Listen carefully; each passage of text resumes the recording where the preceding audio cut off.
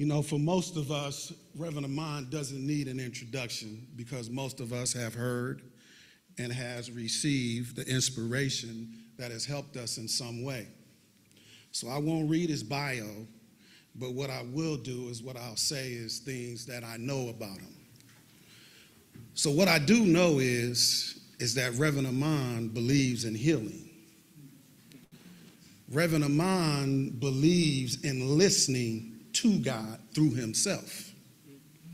Reverend Ahman will then speak what he's heard from the inspiration. Reverend Ahman has not studied or went to a Bible class, but yet he has cracked the code on some of these mysteries that most of us could not figure out. So what I would say is listen close and take notes, because something will be revealed that will help you through whatever it is you may face. My brother, the code cracker, Reverend Ahman.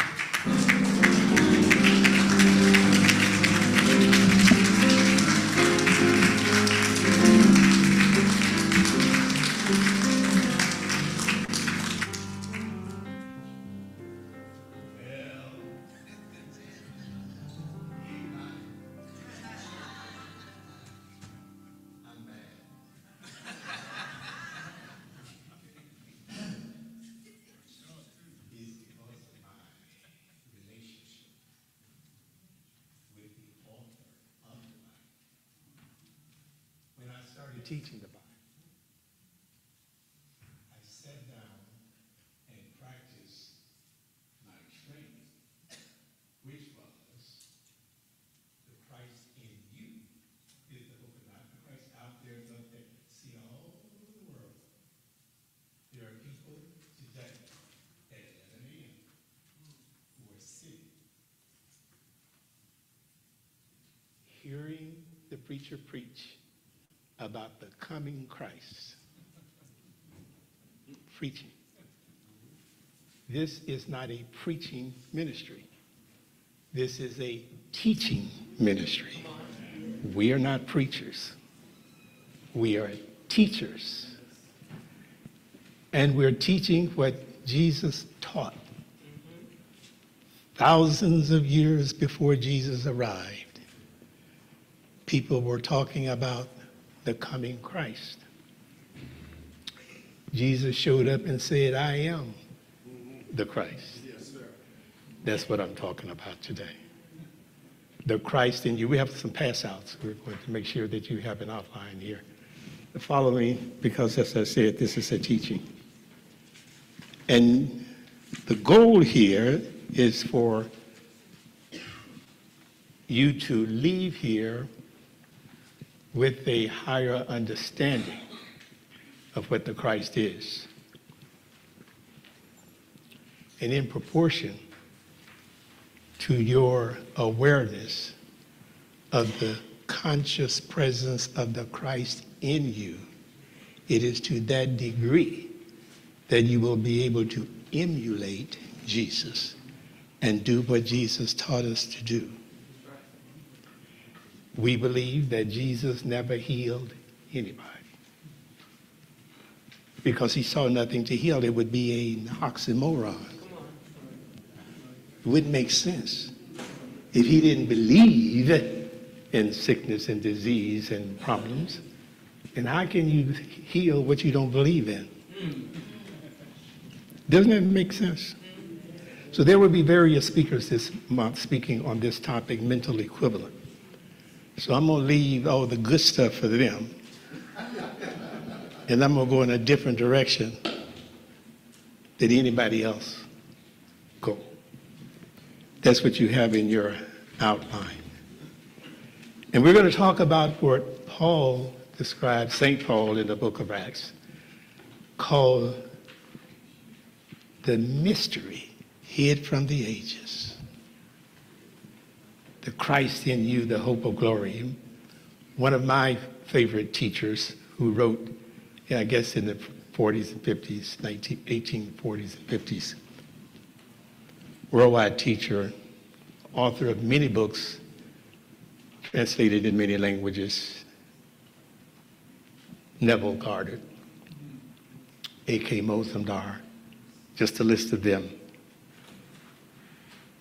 He teaches, and they teach, that Christ in you is your imagination. Christ in you is your imagination. Jesus, in your outline, it says, revealed the nature of the divine being by. Well, how did Jesus reveal the nature of your divine being, his divine being? And here it is. By the embodiment. That word embodiment is a heavy word here, y'all. By his embodiment of the divine nature. You are being reminded here that you have work to do. Our teaching, this thing called science of mind, used to be called religious science, now called the Church of Spiritual Living. It's New Thought. You might call it metaphysics. That's all right. But it is, we say that this is not a lazy person's religion. You don't just come here and sit and listen and walk away and something's going to happen for you and we're going to pray for you. You do this yourself. This is not a lazy person's teaching. You hear something, then you go on and go deeper. Get that book and read it. Study and meditate and grow. When I first came into this teaching in beginning of the 1980s, or late 1970s, 78, 79, 80, 81, I just got drunk. I said, my God. See, I already knew about it before I discovered it. It was calling me. And when I walked into it, I said, oh my God, this makes sense. This is thinking. This makes sense. And it says it ain't working until you work it. It ain't working until you work it. And that's what Jesus did. Jesus put it this way: as ye believe, it shall be done unto you. The whole teaching of Jesus was based on the theory, your outline says, that we are surrounded by an intelligent law which does unto each as he believes. Jesus came into the world at a time when people went to the priest to pray, the priest to heal, and the priest to do this and confess their sins and so forth and so on. Jesus saw something wrong with that. He realized that the people were victims of their religious beliefs. Your outline says we must not only believe, we must know. We must not only believe, we must know that our belief measures the extent and degree of our blessing. It is done unto you as you believe. People don't realize that that's a law right there. That's a science right there. You can write volumes of books just on that one statement, that one law, that one principle. It is done unto you. It's an equation. It's science. It's scientific. It is done unto you as. Well, it's the as, excuse me, that gets us in trouble. As means you. God ain't doing nothing until you do. And God cannot violate your will. He gives you free will and then going to take it back. As you believe. If our belief is limited, God can't do nothing. If our belief is limited, only a little can come to us, because that is as we believe. Now, this is what we call the law of mental equivalent. I just gave it to you.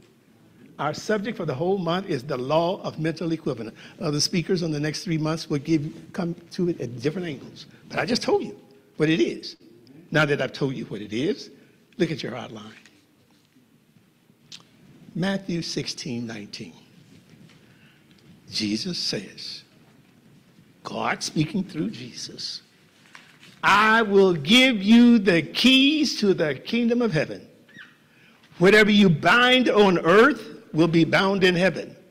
Whatever you loose on earth will be loosed in heaven. There's the as right there again. This is the law of mental equivalent. Whatever you bind on earth, I can't do nothing with it. But when you loose it, on earth and I'll loose it in heaven. Everything but the hour is the law will loose it in heaven. Everything in life has a spiritual significance, means no matter what you are experiencing in life, whether you deem it good or bad, negative or positive, and whatever it is that you're not experiencing in life that you want to experience, has a spiritual significance. It has a spiritual importance. It has a purpose. It has a purpose. But it has no meaning until you give it a meaning. It has a purpose. Purpose is of God. Meaning is of man. Nothing happens in my life, and get rid of this yours, so some of y'all looking at me funny. Nothing happens in my life, and nothing comes into my life and your cousin's life, not you. Me and your cousins. Nothing happens in our lives without purpose, because I created it. I drew it to me. I manifested it. I have to own it. I have to accept it. And until I accept it, I'm going to repeat it over and over and over. God makes it purposeful. So no matter what it is that you're experiencing, that you're trying to get rid of, that you're trying to heal, that you're trying to relieve, that you're trying to release, we need to stop trying to get rid of it. Stop trying to heal it. Stop worrying about it. Let it go. It cannot be healed. Accept it. But what you are accepting is not the problem. What you're accepting is its purpose. Ask God, what is it for? And when it is revealed to you what it is for, that's your answer. And that's where the healing is. That's where the healing is. Okay? Does anybody else need a pass out? Can you raise your hand so people will know where you are? Okay, I'll get some. There's some on my desk. There's more here. We have more. There's enough for everybody. We have enough for everybody.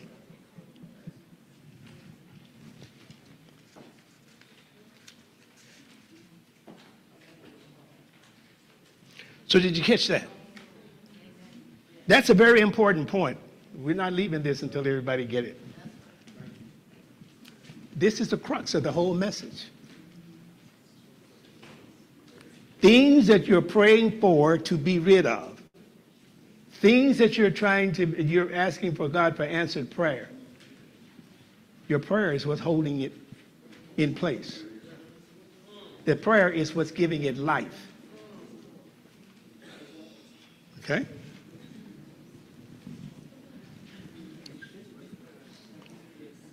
There's 6 pages to it. It's 6 pages? Yeah, it's supposed to be folded. It's not supposed to be unfolded when you get it. When it's folded as a group, so they shouldn't be separated. Now, I need your attention. Shh, I need to continue. You're distracting me here. Right? It's my fault. I should have passed them out earlier. Okay, let's be still. That last point is critical. Whatever I am experiencing and your cousin is experiencing his or her life, he created it. She created it. That's a good thing. And we're praying to get rid of it. We're praying to heal it. We're praying to change it when it's your blessing. What you want to know is that what is it for? What is its purpose? And ask God, what does it mean? And God will give you the meaning to it, and in that is the healing. I've been through this so many times in healing stuff in my life. I know. Okay. Mozendar, who wrote in 1930, it is the meaning which we give to a word which gives it power. It is the meaning which we give to whatever you name in your life which gives it power. It doesn't matter what the name of the disease, the name of the problem, the name of the trouble, the name of whatever. It ain't nothing till I name it, till I call it, back of all sacred words are sacred meanings given by the originators of these words. Even the words we speak in ordinary conversation cannot have any power unless we give specific meaning to them. Now, I visited that little quote to help you to understand how you're going to understand what mental equivalents mean. I'm not telling you what it is. You can read the book, and it tells you what it is. You can go to the dictionary and find out what it is. You can Google it and find out what it is. I'm the teacher. I'm going to tell you what it means. The meaning God gives me to what it is. Now, you will have a revelation that explains and tells you what it is. In The Thunder of Silence, Joel Goldsmith says these words: "It is not possible to get free from anything." Not possible. There are thousands of people trying to free themselves from stuff and mess, thinking that when that particular freedom is gained, their life is going to be a better one. Sometimes it is temporarily, but even if it is only a human solution, not permanent, not real, because no one ever gets free from. That's funny, ain't it? See, it's so simple, so silly. Simple. The problem with this kind of teaching is the complexity is in its simplicity. It's simple. How can that be? To become free from one thing is to become attached to another thing. That which saves you claims you.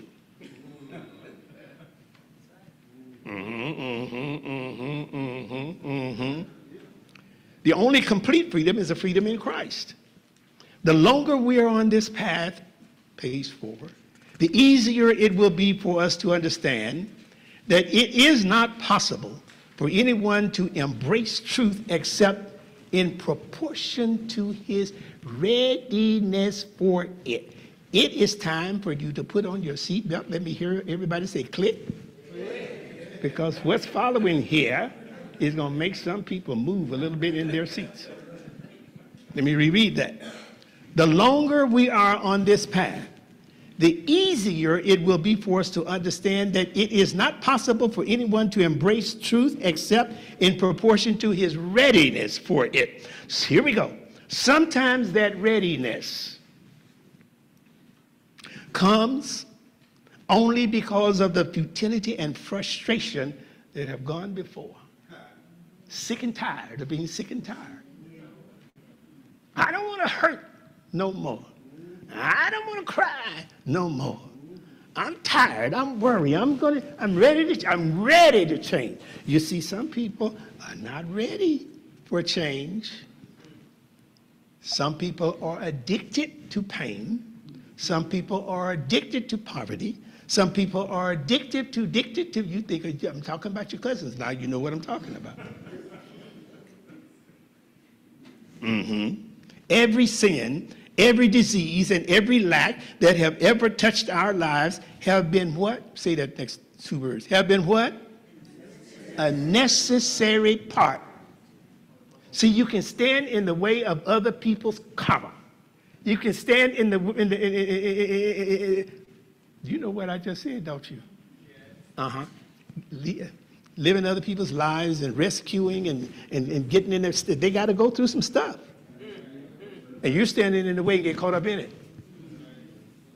Every sin, every disease, every lack that has ever touched our lives have been a necessary part of our entire experience, without which we would not have been made ready or prepared to receive the blessing that is waiting to take its place. But it can't take its place because you ain't ready. He says, I say this knowing that some of us have been down into the very depths where sin, disease, lack, and the great.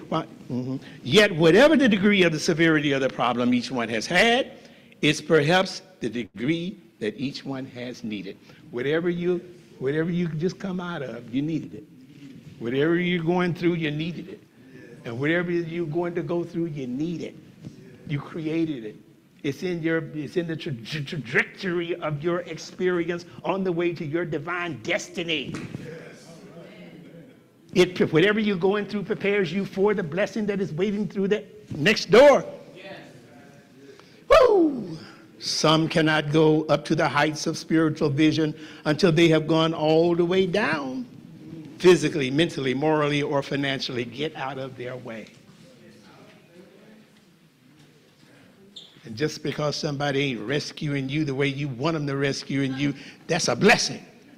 Why are you mad at them? You're glad that they didn't help you. You're glad. You weren't there. You're glad they weren't there. You let me down. You're glad they let you down. That was a blessing.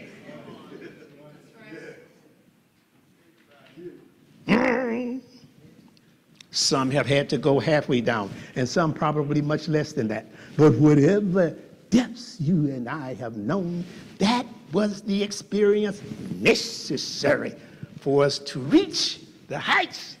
Lord, don't move. Should I say it again? Lord, don't move that mountain. And you know what? It don't even say that. I misquoted. You know what it says? Lord, don't move my mountain. Don't move my mountain. Give me the strength. And the serenity prayer. God, help me to what? Accept the courage, the wisdom. Come on.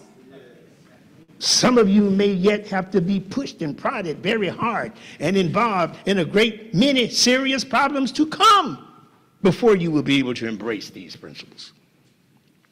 One thing alone will demonstrate this teaching. Realizing that what the principles are, and then taking them in heart, mind, soul, and body, living with them and through them until they become demonstrable principles within you. This is your mental equivalent. Your mental equivalent is a state of mind. It's a state of being. It's a state of knowingness. The state of knowing your relationship with God. Jesus' relationship with God was, I and the Father are one. He that seeth me sees the Father. Yeah. You see, he knew his conscious union with God at all times, and that nothing was happening in his life that God didn't already know about and had already handled it before it came to him. God don't let nothing come into your life until he has prepared you to handle it. That's a loving God. I got your back. Come on. Show up so I can show out. That's where it said, then you become the light of the world. That's what that means. Then you become the light of the world. Let's go on to the next page. 6. This grace of which most people are unaware operates only when faith in anything and everything has been relinquished. Faith in anything but God. Let it go. Now, this next sentence here, watch this. This is where you get mad at me. Walk out. Don't everybody walk out. Protest. Go get a sign and come back. Watch this. Even in anything, and let me start from the top. This grace of which most people are unaware operates only when faith in anything and everything has been relinquished, even including faith in a God from whom the world has been expecting miracles, whom the world has been waiting since the beginning of time. That God is already here. That Christ is already here. And that's what got Jesus crucified. This statement. The Christ existed long before Jesus as a potential spiritual force, an agent for God as the Holy Spirit, waiting to be embodied and used by any man and all mankind in all ages. Up until Jesus came, it was not done. The high priest Melchizedek, way back ancient of times before Jesus, is mentioned in Genesis, Psalms, and Hebrews. He embraced these principles and embodied them to the point of manifesting the Christ in a manner greater than any individual before him, but not to the degree that Jesus did later on. The Bibles of other world religions show that great avatars tried to do this that Jesus did, but they too failed. Here comes Jesus. Studied the law and the prophets, page 7. And understood the Christ not to be what they were looking for, but a principle. And set out to demonstrate or prove the Christ principle in man. He said, I come not to destroy the law and the prophets of what y'all have been talking about. I come to demonstrate it. I come to fulfill it. I come to show up as it. You don't know what you're reading here. Socrates preceded Jesus by 500 years. Socrates believed the Christ principle just as Jesus believed. They were on to something. Socrates was arrested. Who else was arrested later on? Jesus. Socrates was tried. Who else was later tried? 500 later, Jesus. Socrates was executed. Who else was executed for this? Jesus. And today, people in your house where you came from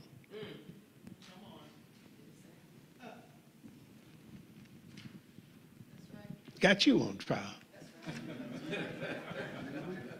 I am the Christ. I am God. You're the occult. And all this crazy stuff. But this is what those before Socrates were martyred for, those Jesus and those after him, and you today. Yes. Occult. It ain't got nothing to do with no occult. It's common sense. And so they told Socrates, stop this philosophy, stop this teaching. And they arrested him. But he could have been set free. They offered him his freedom. If you go and stop preaching this stuff about the Christ and so forth and so on, he said no. But if you stay here, you got to drink this hemlock, which was poison, the way of execution of the day. So he drank the poison. But he didn't have the full understanding of this message of the Christ. He drank it, but he couldn't resurrect as he thought he was going to be able to do. But you see the difference between Jesus and Socrates is that Jesus wasn't talking about resurrecting the physical body. He was talking about our show up resurrected as in the spiritual body. In the spiritual body. And in the spiritual body, he knew he had the power to manifest it in the form of that form that he was before. And some thought he was that, but he wasn't that.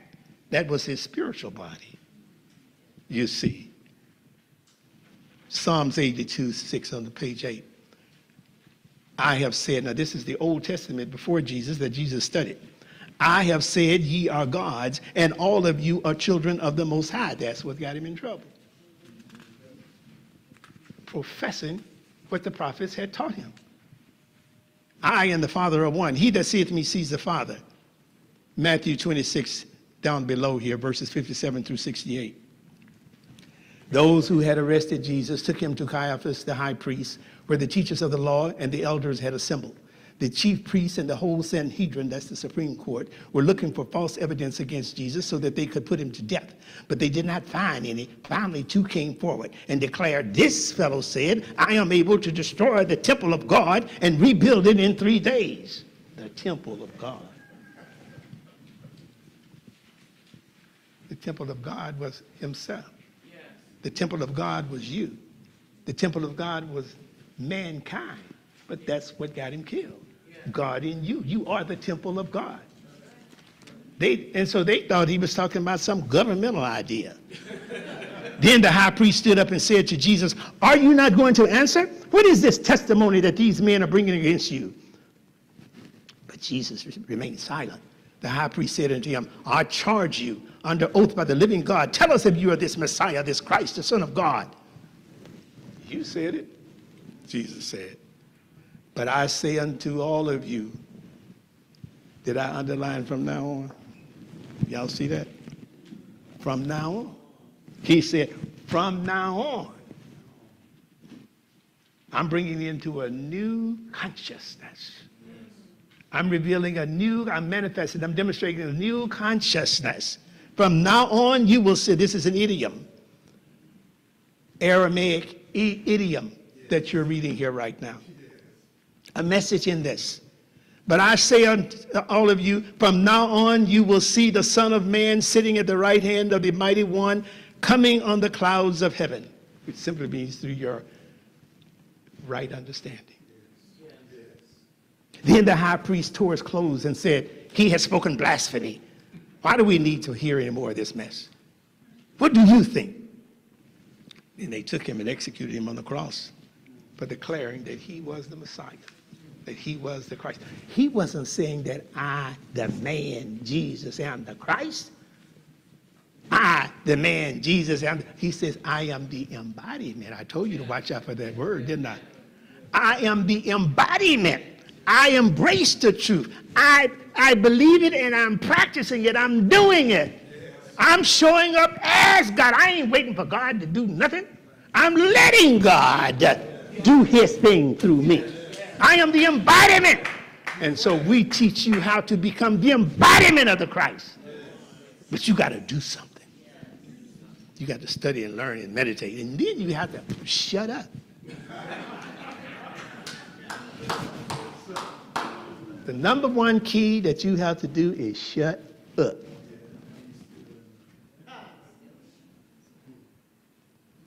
He says, page 10, I am the Christ, the Son of the living God. I have come to illustrate by example. We don't teach Jesus as the great exception. We teach Jesus as the great example. And we don't make it up. It's right here. He said in his own words, I am the way, the truth, and the life. I am the example. No man cometh unto the Father but by me. Well, all over the world today, preachers are preaching. No man cometh unto the Father by me, as if they're talking about but by Jesus. That simply means but by my nature, in my manner, in my nature, by my example, showing up as God fearlessly. Page 11, shut up.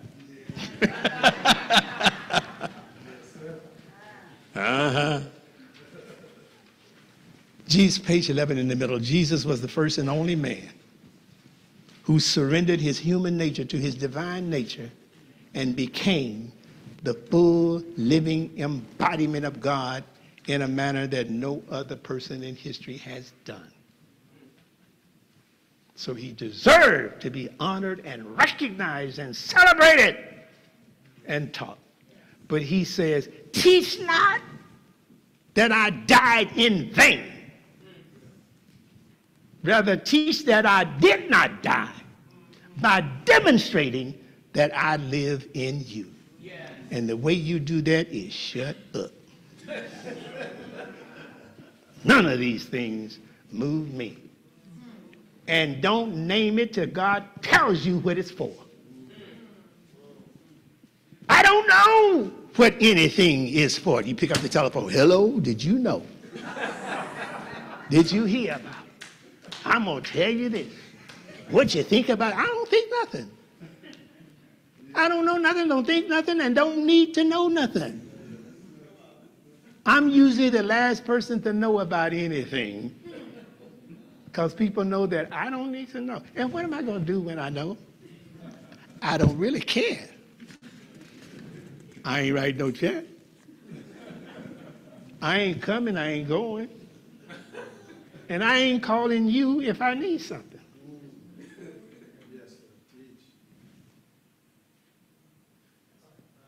I don't want you to know about it when I'm going through something. Because once you get it in your mind, I done got it out of my mind. Every time I see you, you asking about it. I done healed it, let it go. I ain't mad no more. I hear you. What about what? What do you mean? What about what? What? Key number one to healing is shut up. Verse 14, 12, John.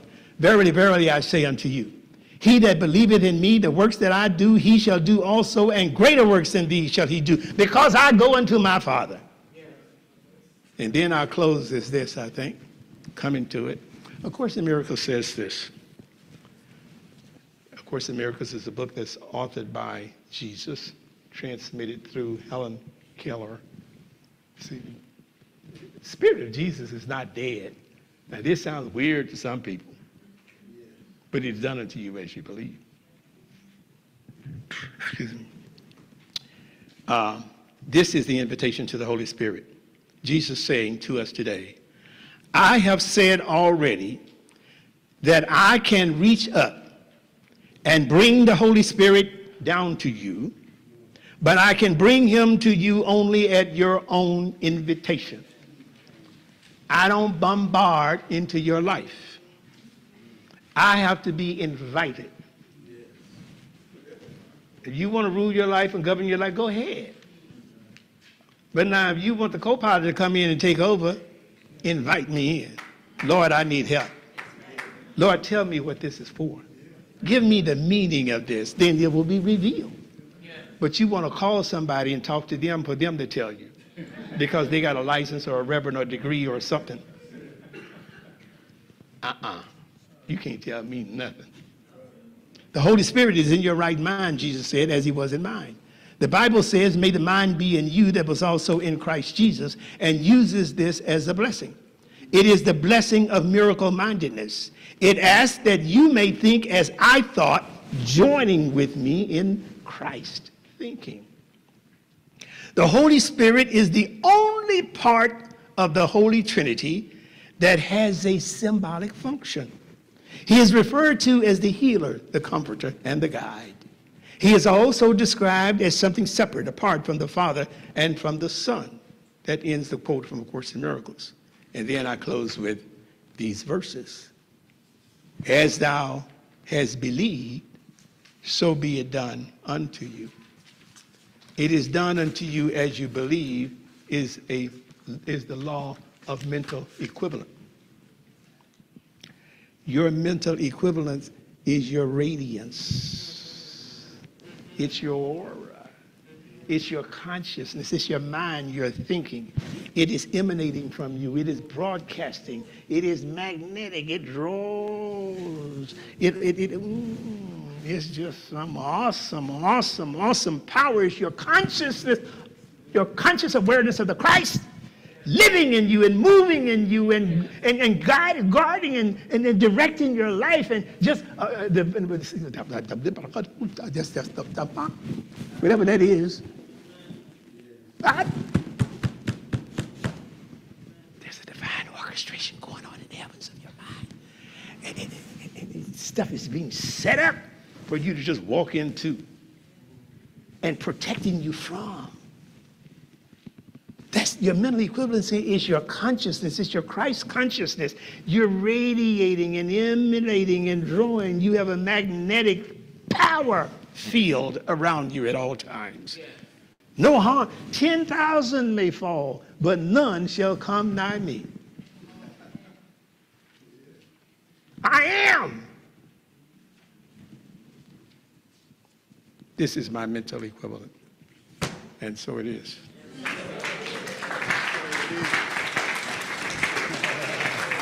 Yeah. And so it is. And so it is.